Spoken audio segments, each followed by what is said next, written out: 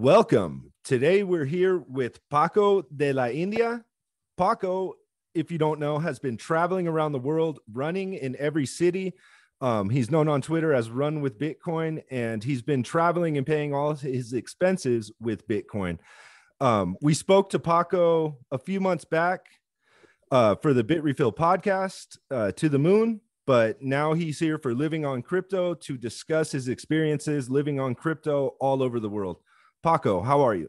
Hi guys, good evening. Thank you so much. I'm doing really good, man.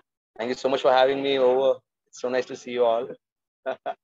Welcome back. Welcome back. Paco, where are you at this moment? I am in Sri Lanka. I'm in a city called Galle. It's the southernmost city. I think so after this, if I keep swimming, I'll reach Antarctica. Okay. Last week, when we first started messaging to see if you wanted to come on the show, you were somewhere else. Where were you last week? I was in Singapore. Yeah, that was in Singapore. And prior to that in Cambodia. Yeah. Out of your most recent travels, where has been the most Bitcoin friendly? Was Singapore the most Bitcoin friendly?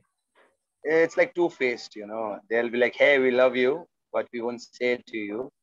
And the 2 days just before I reached Singapore, they removed the Bitcoin ATMs. And I was like, what kind of love is this? and but I think so. Thailand, definitely, hands down, they say 0% crypto tax. There's a huge Bitcoin developers community, the ones who develop the Umbrella network, Lightning. There's a huge community. Koh Phangan, Koh Samui, Phuket, Bangkok, Chiang Mai, you name it, you can move your money left, right, center there. So I really like that. Dubai is catching on. Like Dubai is more about like, hey, we have it all, watch us. But they're still coming down. But I definitely feel that there are a lot of traders in Cambodia. A lot of traders. The best OTC market is Singapore.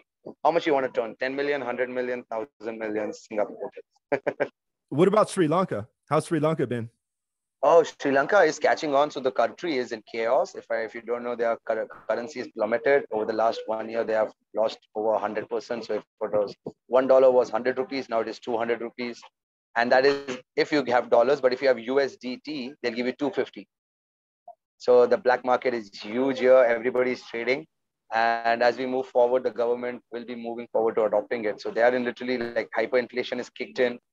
It is chaos here. It is like Turkey right here because they were living on tourism. They used to have 50,000 tourists come in every day, and now they're down to like 3,000 a day. So, and the funny part is nobody brings in dollars because if you have USDT or if you have any other coins, you get a higher premium of 25%. So the country is in chaos, literally. In Sri Lanka, with the currency crisis that you liken to Turkey or Venezuela, Yeah. has this been going on for a long time, or is this like a recent development? Let's say over the last 2 years, ever since COVID hit them, they stopped getting the money inflow, right? If you are having constant inflow of money, and then they had taken so many loans, debts, like China owns them practically. They just own the entire country. China owns Cambodia too. So China is what practically China is doing is it thinks 20 years forward. If you remember the Silk Route, it's no more the Silk Route. Now they're getting the portal cities. So they'll buy the port towns. So watch out, Colombia. They'll be coming down there to get one of your portal cities. I'm telling you, they are thinking really way forward ahead. It gives me goosebumps. But I saw this in Cambodia. They took over a city called Kampot, and they have taken it forward. They tore it down, set up a new thing for 5 million new people of their country. And the funny thing is, they do not hire local people. They get their own people to come down. And this is what they did here now. They got the port city in Sri Lanka. And yeah, this is what they do. They give you all these loans, and then they come over and they're like, we own the country. If you don't know USA, like USA feels USA is there, but That's super interesting. yeah. So besides people trading peer to peer, is there like Bitcoin ATMs in Sri Lanka or like exchanges? Like, is there any like infrastructure, or is it mostly just people peer to peer on their phones? Let's say Sri Lanka could be the next Salvador Beach if things go right. I've been talking to the youths down here, and if they pick it up forward rather than just trading in coins, it could be the next Bitcoin beach, the next Bitcoin island, you could call it. It's huge, it's humongous. They do not have any exchanges. I keep hearing these rumors, but there's nothing yet. Like they are talking, they say in 2 months we'll have it, in 3 months we'll have it, because the port city is crypto friendly. As I said, the new port city. So they're looking at another 3 months to come down for it. The port city that you're talking about here in Sri Lanka is different than the port city that you mentioned in Cambodia that's controlled by China. Yeah, yeah, it's a new one. They have dried up, Okay. dried up the ocean, and then they have like taken this over, and then they have like built it up, and it's like crypto friendly. People have started buying things down there on crypto, so it's going to be the crypto friendly place, and it's the Indian Ocean, close by to everything, close by all the action. If you see properly, from China can move down their goods from Shanghai, Singapore, Cambodia. So Singapore will slowly lose it out to Cambodia, and then move it to Sri Lanka, move on to the other side, the African into the European side. They own the ports. Yeah. Back to Singapore. You mentioned that they took out all the Bitcoin ATMs shortly before you arrived. How did you manage to overcome that situation? Oh my God, OTC, the biggest, huge OTC. And leave everything. I'm going to pause you all, listen to all. Bitrefill is the best in Singapore. You can do anything and everything with Bitrefill, man. I remember I just had the best time with Bitrefill. Like, I think I was the most comfortable. I never bothered about anything. Like, Bitrefill is just so cool there. From getting your Grab vouchers to your 7-Eleven vouchers to anything, man. Like, even going down to the fancy Sentosa Islands, or buying down any Apple products, you can just go for it, man. It's just amazing. I really loved it. I think so. Bitrefill made, but OTC was there. There were few restaurants that accept crypto down there. So yeah, Singapore is really pro. Thanks to Hong Kong getting shut down, so most of the banks have been shifting down there. Something really crazy happened. I'm just gonna add in there. I know it's gonna be something funny. I hosted a Bitcoin meetup at the Draper Startup House, and at the same time we had people from Standard Chartered Bank, the Boston Consultancy Group, and the Bitcoin Maxis all in one room. And it was the most hilarious moment, like, where they were just like, okay, we know what's the end. You guys are figuring out what's the end. Let's bring it on. Like, it was literally down there. That was the most thing. Have you been doing like meetups and stuff everywhere that you've been traveling? Yeah, I've hosted about like 35 plus meetups now. And we're like in the 6 countries. So I host Bitcoin only meetup because generally people are just trading, Everybody has a Binance account. By the way, Binance shut down in Singapore. It was 13th of February was the last day. So every place I go, people are just trading, and nobody knows Bitcoin is the money. Bitcoin is the reality. Bitcoin is the future. Like, we are living it. So it's good to just go down there and teach them about what is Bitcoin, what is time preference, what is stock to flow ratio, what is creating value. So yeah, I've been hosting that to just do that, like, awareness, where people should consider growing their Bitcoin over than growing their Dogecoin. Yesterday, somebody in the meetup tells me Shiba Inu is going to go $1. And I was like, shit, oh my God. And this guy is a teacher. People come to his courses to learn crypto, and he's telling them Shiba Inu is $1. Like, come on, like, what am I like, what is this? Like, doesn't make sense, man. Come on, do man, like, yeah, it's messed up. Did you notice anyone talking about Wakanda Inu while you were there? What happened to that coin? Where is he? Yeah. I think it got rug pulled or something. I'm assuming. I mean, it sounds usually what happens with something like that. Poor Jerry, man. Not that he has ever bought or sold any of Wakanda Inu. It's all an inside joke. I guess like a question I had for you, man. Like, how do you decide what countries you go to? Like, what goes through your mind when you're deciding? So initially, I had the plan and I set it up. Like, I will do slowly, gradually from Asia, circumnavigate the globe to the Polynesia, move forward to Americas, and ended over in Africa. But thanks to the Omicron virus, everything went to for a toss. So as of now, I'm moving around into the countries that are opening up. So as I move forward, I'm moving to Qatar next because it's open. They say a day of quarantine. I'm like, a day doesn't hurt me. And from Qatar, I am moving over to mostly Nigeria. And if not, I'm moving over to Buenos Aires because Buenos Aires is falling down. I don't know if you guys remember when my journey started, I said like it was $1 was 100 peso. And today it is $1, 200 peso. It's in 5 months, man. Come on. Like, it's chaos. Like, and they say strike has taken over there. Bitcoin is everywhere. I'm in touch with the Drapers. So I am really tracking down places that are falling down. I would love to go down to Turkey for that matter, Nigeria. Like it is just to show, like, see, what is happening is, as I move forward, like, I'm finding places that are open and where Bitcoin can take over. And I feel with Russia taking this strong stance. Yeah, I mean they've taken a very polarizing stance, that's for sure, man. I guess like what do you, before you go to a country, what do you do? Like, do you do any, because obviously I imagine if people want to like follow what you're doing or like do something similar, what do you do before you go to a country? Do you research the country at all, find out what Bitcoin's like, if there's any way you can use things, see what Bitrefill has? What do you do? I definitely check out Bitrefill, and I'll tell you, Bitrefill in Cambodia and in Sri Lanka, only you just offer is mobile recharges. I guess that's all Bitrefill does that around the world. And I do check that. Second is I reach out on Twitter, and third is the Telegram groups. So from there all, and then I go down to the basic Go or Google, whatever you use. I go down and I type down Bitcoins Sri Lanka, and I find down whose articles have come down, stalk them, find them on LinkedIn, Telegram, Signal, Twitter. I swear to God, there are just so many social medias. It's just pain in the ass, literally. But track them down, send them a message, and ask to be a part of their group so that we can host a meetup and get connected to the community. And yeah, that's the bigger purpose, to show there are humans around the world who believe in Bitcoin, who are happy to believe. Like Sri Lanka is a place where they love USDT. Like they would rather have your USDT than your Lankan rupees. I think it's super interesting that you're kind of picking out places that are having currency devaluation crises to visit, like, so your Bitcoin goes further or your dollars go further.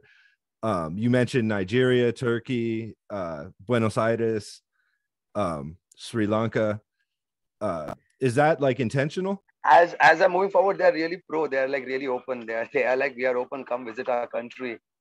And I feel that country is a place where if you go down there, like I was hosting a meetup. I had about 50 people come over for the Bitcoin meetup here in Colombo, Sri Lanka, and I could just share the basic things of what is Bitcoin, And I feel if you share something, they end up doing their research. Otherwise, everybody is bloody just trading, Everybody's trading for the dollars. And I feel these countries, if you can go down and share a message, I feel that will have an impact. Like, let's say the Olympic torch moves around, and in our country, we have 1 billion people. We still don't get gold medals, all right? Okay. But still, the torch comes to our country. It is like that. So I feel if this can go around and people can start seeing how it can happen, because it's the youth of the country that is going to take it forward. And the youth are the one who are trading. And everybody wanted that financial liberty. This is what the youth has in a country. So yeah, that's what I'm like going down to just share what Bitcoin can solve, right? Rather than just sitting on Twitter and start shouting hodl. As someone from India, I wanted to get your feedback on your thoughts of the new crypto tax laws that India is proposing. It's done. It's 30% tax right away. So profit are mine. So if you make a profit, let's say you made $1,000 profit, we charge you 30% on it. Let's say the first trade you did $1,000, the second trade you made a loss of $500. Losses are yours. Profit is mine. Even if I send you the crypto, profit is mine. Tax it. So it's a very simple thing, and I really appreciate the fact, like, it's a game of chess, Everybody makes a move. In India, there was a huge arbitrage movement. People caught up 20 to 25%. Every exchange made 25% profit. I'm telling you, till date, there's an arbitrage of 15%. So everybody's made their money. I feel it's time for them to pay back something, because the government doesn't understand it. As I say, in Sri Lanka, there's an arbitrage option of 25%. There you go.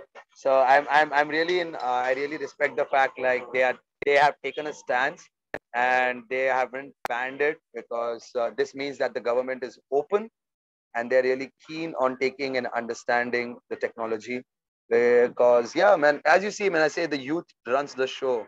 Yeah, so basically it is just like the people in 60s have already made their money. They do not really care about what is the future. They have lived their life, and the youth is the one who is paying those heavy prices, and they are the one who are finding alternative means of making money. So if you talk to them and if you share with them what Bitcoin solves, and you tell them that, guys, check this out, read this book called The Bitcoin Standard. I wanted to ask you, do you have any Bitcoin meetups planned for Sri Lanka right now while you're in Sri Lanka? Yeah. I hosted one in Colombo. The second one is tomorrow in Gaul. The third one is in Kandy, and the fourth one is in Jaffna. So yeah, I'm hosting these 4 meetups, and the first one had about 50 plus people come over. All were NFT people, all were traders, all were the people who did not know what Bitcoin really is. So it was really nice to talk to them about it. Tell them where there is acceptance of Bitcoin around the world, how a tuk-tuk driver got a Bitcoin, how you can get a guide on Bitcoin, how you can get 7-Eleven vouchers on Bitcoin, just to show them like this is all possible. I had one more question for you. How many people have you orange pilled, do you think? And how do you do it? Just for people who want to know, like if they're traveling, how they can help, get people into Bitcoin in different countries. I guess I would have orange pill somewhere around 80 or 100 people. I'm not sure on those numbers, but it is somewhere around there. I generally talk to them about Bitcoin, and people are really curious to what is Bitcoin, and then they really want to get some. And when I tell them that it's just $5, and they're like, "Oh wow, cool!" Like I orange pilled 2 people in a place called Ella, and they were really happy. I got myself beer and pizza, and they downloaded a Blue Wallet. I gave them money on Lightning, and as well as I give them some money on Chain. So people really like the Lightning aspect where they immediately have it. So I tell them about Bitcoin. I tell them the 5 things, the basics: peer to peer, willing to give, willing to receive, uh, the basics, everything about like censorship proof, no trusted third party. You can move the money anywhere around the world. So yeah, that's how I tell them, and they really get excited. And because everybody's, the point is most of them have been scammed. I'll tell you, the 2017 bubble really scammed a lot of people. So most of them lost a lot of their coins and they lost a lot of their money. And because of that only, people are really skeptic about it. But then I tell them like you can have that $5, $10, and I tell them about my journey that hey, I'm traveling the world on Bitcoin. I'm making these videos. So they would really like it, like the fact, and then they jump on. Curiosity always is the best. Curiosity is the mother of this world. Paco, since you've started traveling on Bitcoin, how many nations would you say you've traveled to? I have done 6 now. So I started from India, UAE, Thailand, Cambodia, Singapore, Sri Lanka. And now I'll be picking up the fast pace. So I'll be doing about 10 days every country because COVID is relaxed. Yeah.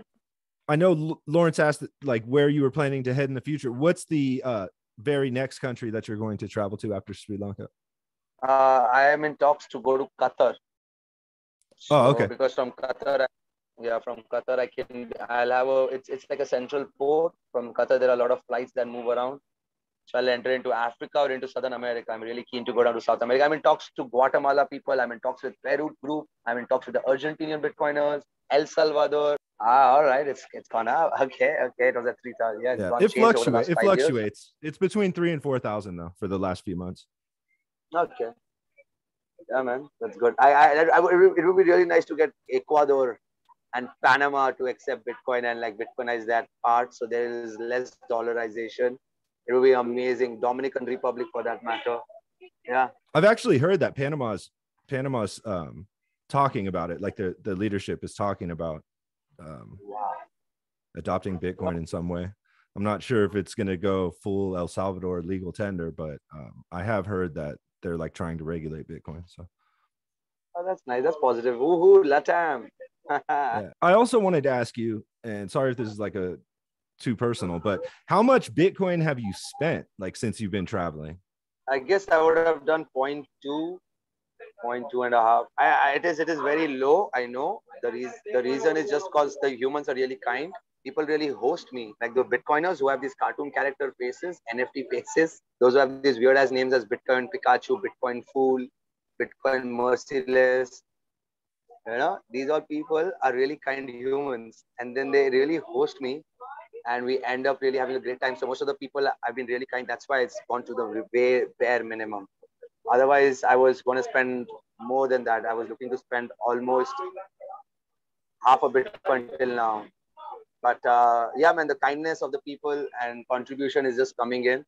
So really thankful. Like slowly and gradually, it's a constant proof of work. So always really grateful.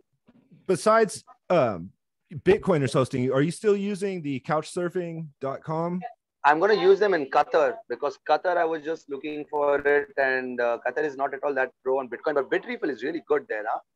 But the average staying of a hotel is costing me about $100 a night, and I'm like, come on, like not $100 a night, like unless I'm in the Bitcoin conference. But $100 a night. So I will be using couchsurfing back again there for a while, and then I will move. But as such, the Bitcoin community is coming through, man. Somehow or the other, we just get connected and the things just open up. Is there like a substantial portion of the couch surfing community that's like aware of Bitcoin or conscious of Bitcoin? I have orange filled a few of them. So really nice. I really like that. And they are really open to it since it's all about the community aspect. And I have a very strong profile, about 400 plus families I've stayed with. So they are really always curious, like, what the fuck am I up to now? Are you also purchasing your flights with Bitcoin? Yes, I am. I was using Travala.com earlier, but they were charging almost like $50 to $65 premium on my ticket. And I'm like, come on, guys, let's not do that. Then I found Bitcoiners. So I give Bitcoin to people and then they buy me with the ticket because you save $65, $70 at the end of the day, one. And two, there's a new company that started out here. It's called Fly with Satoshi. I was just talking to these boys. So they're going to start off this company that is going to take a Lightning. So I was just like really cool. I was like, if they take it and if they can give me a special price, I try to reach out to Travala people. There's a company in Vietnam called Future.travel.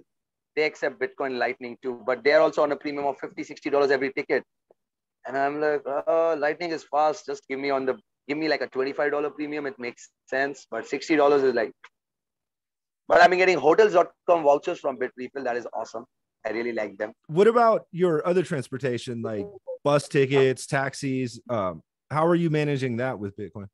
So let's say in Cambodia and Thailand, I was renting scooters and I was filling petrol. So definitely an OTC trade was happening there where I used to give them Bitcoin and I should have some cash to move around. Or generally, I find Bitcoiners who buy me tickets and I just send them money over chain. The same thing I did it in Cambodia, Thailand, Singapore was all Grab or the Metro card works. As soon as I've come down to Sri Lanka, one Bitcoiner has come down from India to meet me and travel with me for this 10, 12 days.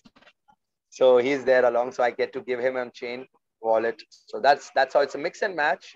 As in, we just keep moving, Like I'll tell you, India was the only place I was like 100% BTC. I had not used a single penny. I remember I had applied for my visa to the Turkish embassy and they rejected it. The agent rejected it because there was zero transactions over the last 3 months.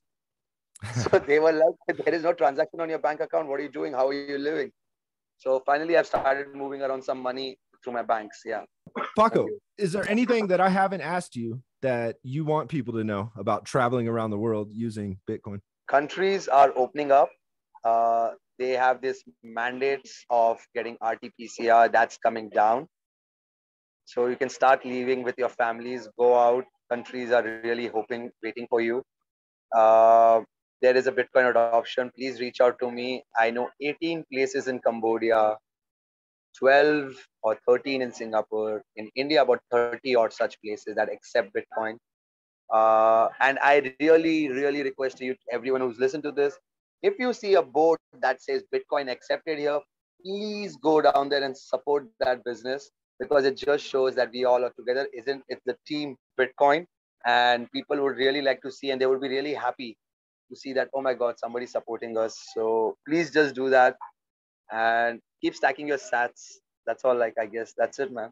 Well, Paco, thank you very much for taking time out of your travels to answer our questions and come on the show and talk to us. I appreciate it. And I can't wait to see you when you get to South America. Thank you. And likewise, thank you so much. Thank you to the Bitcoin family who have been contributing and supporting. And thanks to you all back there. It's just been a blessing. So really honored to be part of the family. Thank you. Take care. Take care, brother. Thank you, Lawrence. Thank you, guys. See you soon, man.